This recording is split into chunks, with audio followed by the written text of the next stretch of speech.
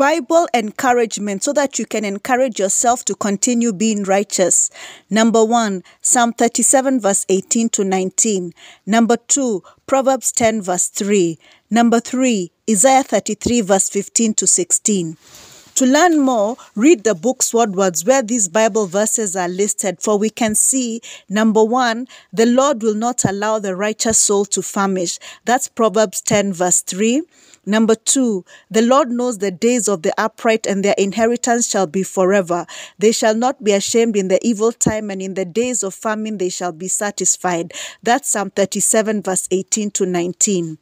Number 3, he who walks righteously and speaks uprightly, he who despises the gains of oppression, who gestures with his hands refusing bribes, who stops his ears from hearing of bloodshed and shuts his eyes from seeing evil, he will dwell on high. His place of defense will be the fortress of rocks. Bread will be given him, his water will be sure. That's Isaiah 33 verse 15 to 16.